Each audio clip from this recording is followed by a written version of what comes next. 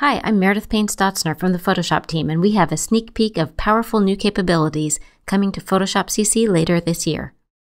Content-aware fill in Photoshop is simply amazing. But some images need special attention.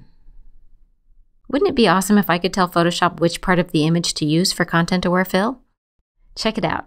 The Photoshop team has been innovating to give you the control to get exactly the image you imagine. Edit, Content-aware fill, is a new, easier-to-find menu path that brings users to a brand new interactive experience. Don't fret, the original content-aware fill is still there. On the right is a live preview of the results. The overlay on the left shows you what part of the image is being used to fill the gap. I can just brush away the area I don't want to use.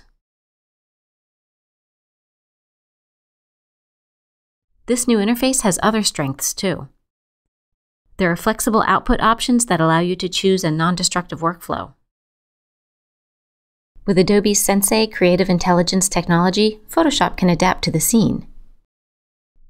Need the source pixels to whip around to a different angle? Struggling with perspective? Rotate and Scale are here to help. Would a reflection of part of the image work best? Mirror to the rescue. Intuitive location, new interactive space, user-controlled sourcing, rotate, scale, mirror, a real-time preview, and output settings so you can work non-destructively. These incredible improvements will strengthen workflows for our Creative Cloud members, and they're coming soon in an update to Adobe Photoshop CC.